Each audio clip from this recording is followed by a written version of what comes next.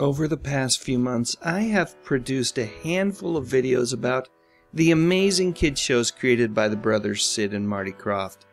And because I've often mentioned H.R. Pufnstuf without fail, sooner or later someone in the comments section will suggest that I make a video about Jack Wild. Part of me really hasn't wanted to do it, mostly because I know how the darn story ends. That said, I've been doing a little more research and I've come to the conclusion that things aren't always as they appear to be. So let's talk about H.R. Pufnstuf for just a moment. The Krofft brothers got the inspiration for this show from some of the work that they did for the 1968 World's Fair. They took those ideas and fleshed it out into the program that debuted in 1969. Jack played Jimmy, an 11-year-old boy who becomes shipwrecked on a magical living island. Jimmy's stranded there due to the nefarious designs of Witchy Poo, who was played by the amazing Billy Hayes. It turns out that Witchy Poo knows that Jimmy has a magic flute, and she wants it all for her own. While there were only 17 episodes of this show ever produced, just one season, because it was broadcast for such a long time on TV, it feels like there were way more episodes than there actually were. I know that Jack was proud of his work on this show, but probably not as proud as he was of the work that he did on the movie Oliver, where he played the Artful Dodger. This musical was so big in the late 60s. As you can see from the poster, it won 6 Oscars, including Best Picture, and Jack was nominated for an Academy Award in the category of Best Supporting Actor. Pretty awesome stuff for anyone, let alone a kid of Jack's age. Throughout his career, Jack would look for opportunities to work again with friends like Mark Lester and Ron Moody, who played Oliver Twist and Fagin, respectively. One of those opportunities occurred just a couple of years later when Jack starred with Mark Lester in the coming-of-age romance called Melody. Although the film was a box office disappointment in both the US and Britain, it turned out to be a huge hit in Japan, of all places. I really don't remember this film, and to this day I haven't seen it. I have, however, heard many of the songs that came from the film's musical soundtrack. These songs include the hit singles To Love Somebody and First of May by the Bee Gees, as well as the Crosby, Stills, Nash & Young hit Teach Your Children.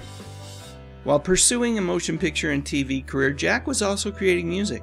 During the early 70s, he released 3 albums. He had a minor hit in the UK with the single Some Beautiful, but he wasn't ever really able to crack the music charts in the US. Still, the songs that I've listened to, thank heavens for all of the streaming options that we have available these days, they're enjoyable, and if you're a fan of Jack's work, well, they're worth the time. Jack's last album was released in 1972, and I've got to think that he had to be a little disappointed by the frosty reception of all 3 albums. He had been marketed in both the US and the UK as a teen heartthrob, but he'd never really delivered the musical hits the way that David Cassidy, Bobby Sherman, or Donny Osmond had. When you couple that kind of pressure with the box office non-starter that was his 1973 film The 14, well, you could see why, by the age of 21, Jack was losing a battle with inner demons, and more specifically, whatever was compelling him to drink. At such a young age, Jack was already a diagnosed alcoholic. Fortunately, Jack had friends like Mark Lester who would from time to time check in on him. So although the job offers were starting to dry up, Jack never felt like he was without friends. For most of his career, Jack had always looked young. For heaven's sakes, when he was filming H.R. Pufnstuf, the guy was 17 years old. It's kind of amazing that when the years finally did catch up to Jack, they really caught up to him in a hard way. At times later on in life, he looked even older than he really was.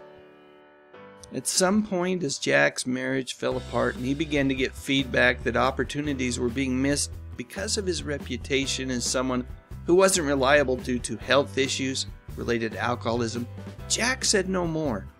He was resolute. He would change his life.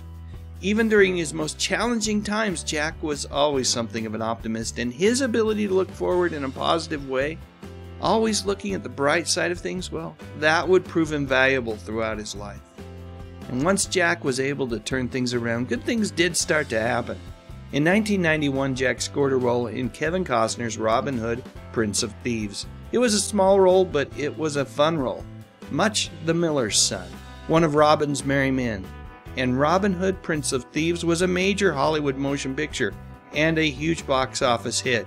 Jack was thrilled at the opportunity to perform in such a visible piece of entertainment again. Jack met his second wife Claire in 1995, and although they did not formally marry until a decade later, the two were inseparable from the time that they met. They were both doing a type of British theater called pantomime. From everything I've read, it's kind of like vaudeville, but a little bit different. I know that's a lousy way to describe it, but it's the best I can do.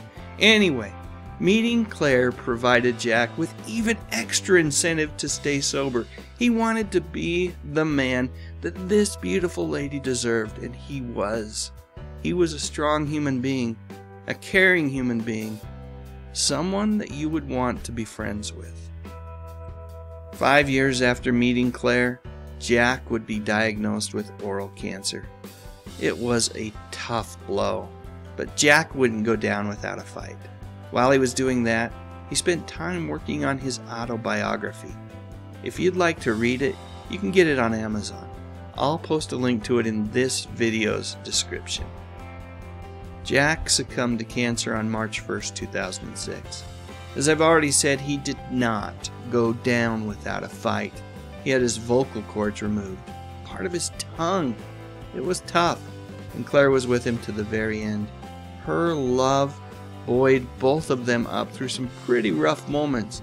I've read some of the interviews with Claire that are out there on the net, and it's clear that these two loved each other very, very much. And when you couple that with the career that Jack had, the joy that he provided through his performances in music, movies, and TV, well, that's a story well worth telling.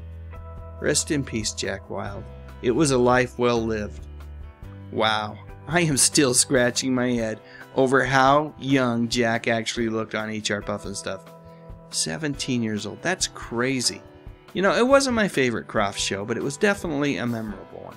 Now this one right here is my favorite Croft show. Click on that link for more information. Also, feel free to leave your memories in the comments section, and if you enjoyed this video, why not consider subscribing to the channel? But most importantly, and as always, thanks so much for watching.